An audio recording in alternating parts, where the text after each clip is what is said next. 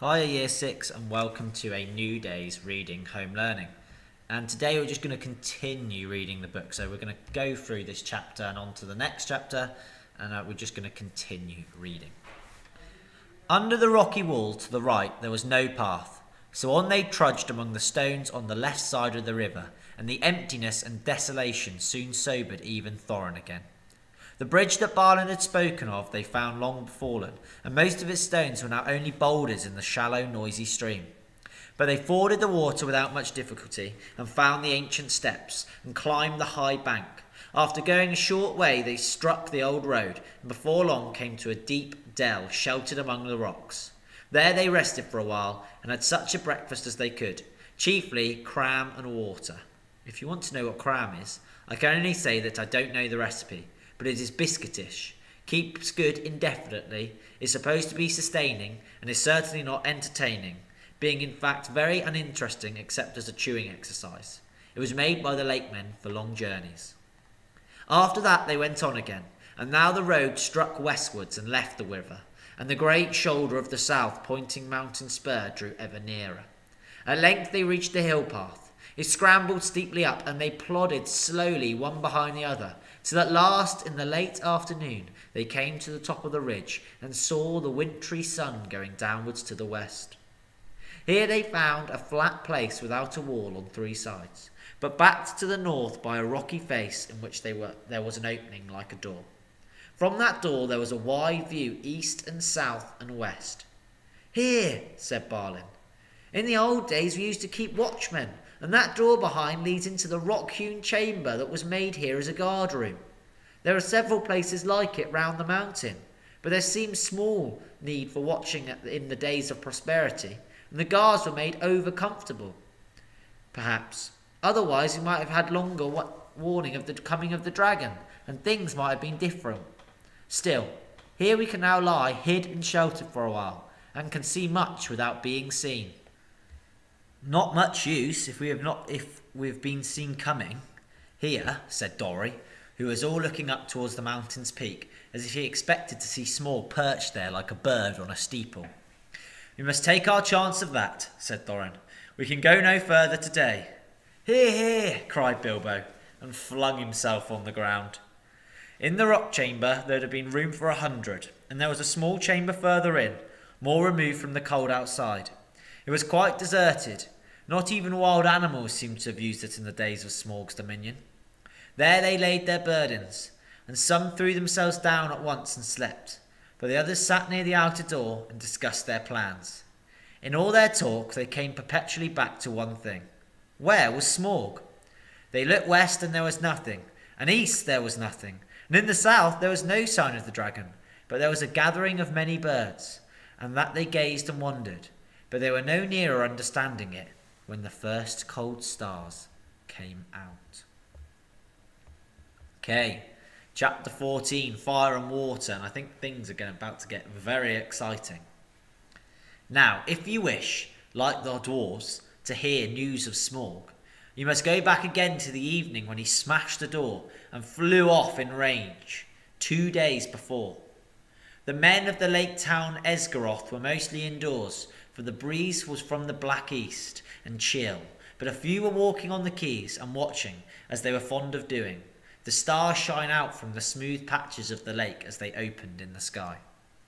From their town the lonely mountain was mostly screened by the low hills at the far end of the lake, though a gap in which the running river came down from the north.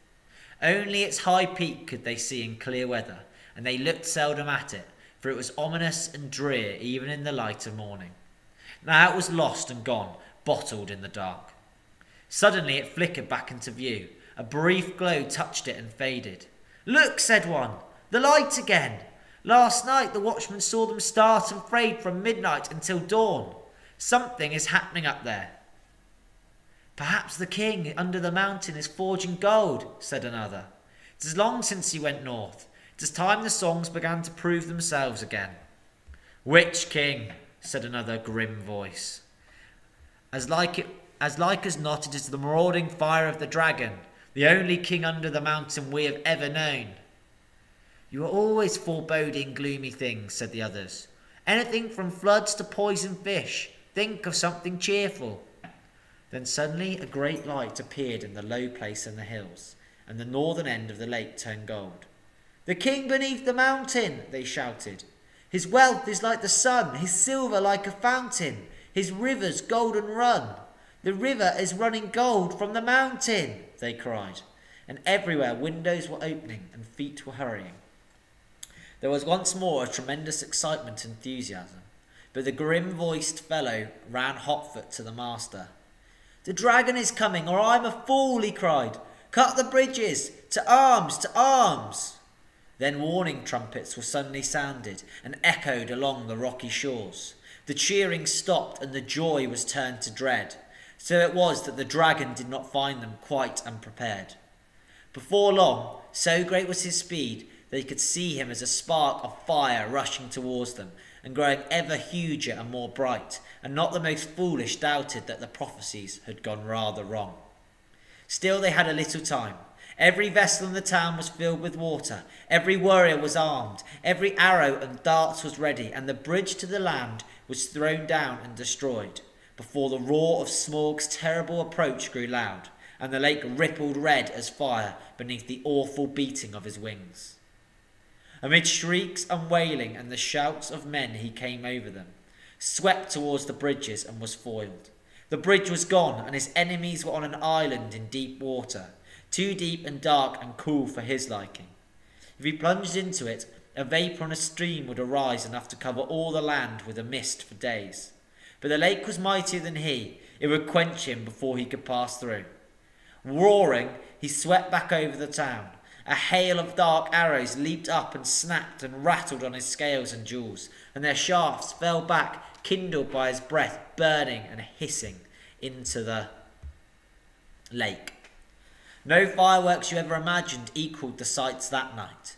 At the twanging of the bows and the shrilling of the trumpets, the dragon's wrath blazed to its height, till he was blind and mad with it. No one had dared to give battle to him for many an age, nor would they have dared now, if it had not been for the grim-voiced man, Bard was his name, who ran to and fro, cheering on the archers, and urging the bastard to order them to fight to the last arrow. Fire leapt from the dragon's jaws. He circled for a while, high in the air above them, lighting all the lake. The trees by the shore shone like copper and like gold, with leaping shadows of dense black at their feet. Then down he swooped straight through the arrow storm, reckless in his rage, taking no heed to turn his scaly sides towards his foes, seeking only to set their town ablaze.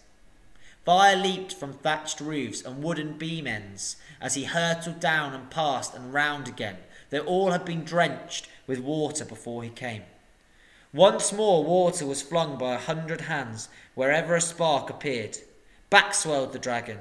A sweep of his tail and the roof of the great house crumbled and smashed down. Flames unquenchable sprang high into the night. Another swoop and another house, and then another sprang afire and fell, and still no arrow hindered Smaug or hurt him more than a fly from the marshes. Already men were jumping into the water on every side. Women and children were being huddled into laden boats in the market pool. Weapons were flung down. There was mourning and weeping, where but a little time ago the old songs of mirth to come had been sung about the dwarves. Now men cursed their names. The master himself was turning to his great gilded boat, hoping to row away in the confusion and save himself. Soon all the town would be deserted and burned down to the surface of the lake. That was the dragon's hope. They could all get into boats for all he cared. There he could have fine sport hunting them, or they could stop till they starved. Let them try and get to land, and he would be ready. Soon he would set all the shoreland woods ablaze and wither every field and pasture. Just now he was enjoying the sport of town baiting more than he enjoyed anything for years. But there was still a company of archers that held their ground among the burning houses. Their captain was Bard, grim-voiced and grim-faced, whose friends had accused him of prophesying floods and poisoned fish, though they knew his worth and courage. He was descendant in long line of Girion, lord of Dale, whose wife and child had escaped down the running river from the ruin long ago. Now he shot with a great yew bow, till all his arrows but one were spent. The flames were near him, his companions were leaving him. He bent his bow for the last time. Suddenly out of the dark, something fluttered to his shoulder. He started, but it was only an old thrush. Unafraid, it perched by his ear, and it brought him news. Marvelling, he found he could understand its tongue, for he was the race of Dale. "Wait, wait," it said to him. "The moon is rising. Look for the hollow of the left breast as he flies and turns above you." And while Bard paused in wonder, it told him of the tidings up in the mountain of all that it had heard. Then Bard drew his bowstring back to his ear.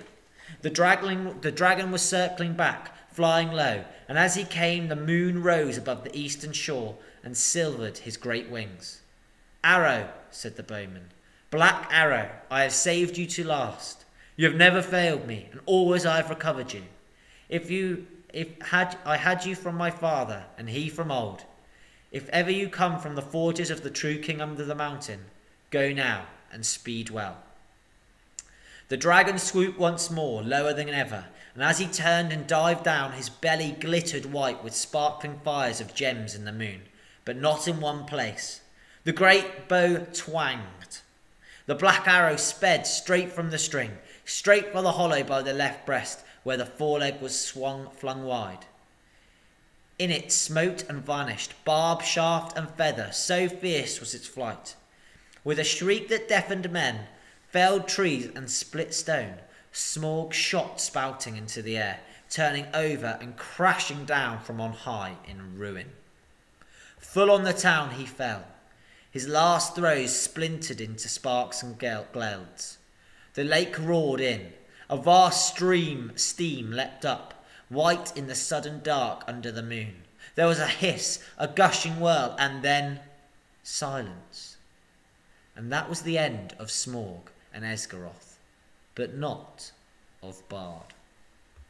And here we can see actually the dragon, he's been shot and he's fallen into the lake. The waxing moon rose higher and higher, and the wind grew loud and cold. It twisted the white fog into bending pillars and hurrying clouds, and drove it off to the west to scatter in tattered shreds over the marshes before Mirkwood. Then the many boats could be seen dotted dark on the surface of the lake, and down the wind came the voices of the people of Esgaroth, lamenting their lost town and goods and ruined houses.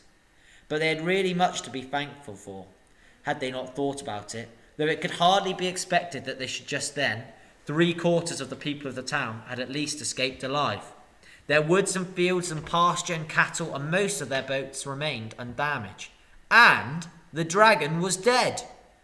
What that meant they had not yet realised. They gathered in mournful crowds upon the western shores, shivering in the cold wind, and their first complaints and anger were against the master, who had left the town so soon, while some were still willing to defend it.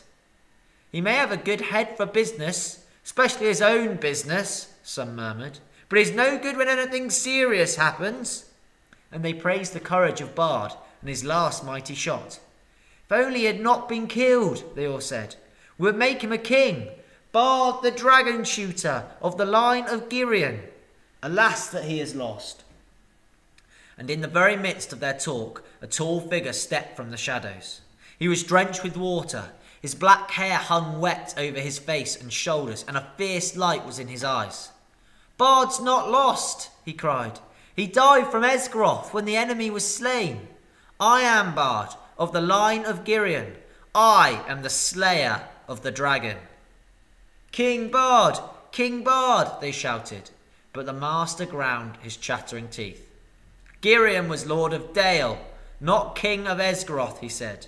"In the Lake Town we have always elected masters from among the old and wise, and have not endured the rule of mere fighting men. Let King Bard go back to his own kingdom. Dale is now freed by his valour, and nothing hinders his return. And any that wish can go with him, if they prefer the cold stones under the shadow of the mountain to the green shores of the lake. The wise will stay here and hope to rebuild our town, and enjoy again in time its peace and riches." "We will have King Bard," the people near at hand shouted in reply. We have had enough of old men and the money counters. And people further off took up the cry, up the bowmen and down the money bags, till the clamour echoed among the shore. I am the last man to undervalue Bard the bowman, said the master warily, for Bard Mao stood close beside him. He has tonight earned an eminent place in the roll of the benefactors of our town, and he is worthy of many imperishable songs. But why, O people? And here the master rose to his feet and spoke very loud and clear. Why do I get all the blame? For what fault am I to be deposed? Who aroused the dragon from his slumber, I might ask? Who obtained of us rich gifts and ample help, and led us to believe that old songs could come true? Who played on our soft hearts and our pleasant fancies? What sort of gold have they sent down the river to reward us? Dragon fire and ruin! From whom should we claim the recompense of our damage, and aid for our widows and orphans? As you can see, the master had not got his position for nothing. The result of his words was that for the moment the people quite forgot their idea of a new king, and turned their angry thoughts towards Thorin and his company. Wild and bitter words were shouted from many sides, and some of those who had before sung the old songs loudest were now heard as loudly crying that the dwarves had stirred the dragon up against them deliberately. Fools, said Bard, why waste words and wrath on those unhappy creatures? Doubtless they perished first in the fire, before Smaug came to it. Then even as he was speaking, the thought came into his heart of the fabled treasure of the mountain, lying without guard or owner, and he fell suddenly silent. He thought of the master's words, and of Dale rebuilt, and filled with golden bells, if they could find the men. At length he spoke again. This is no time for angry words, master, or for considering weighty plans of change. There is work to do. I serve you still, though after a while I may think again of your words to go north with any that will follow me. Then he strode off to help in the ordering of the camp and in the care of the sick and wounded. But the master scowled at him his back as he went, and remained sitting on the ground. He thought much, but said little, unless it was to call loudly for men to bring him fire and food. We're going to stop there for today. So we're going to stop there after food. So well done for reading with me today, because we're reading quite a lot at the moment, because we're going to try and finish the book over the next couple of days.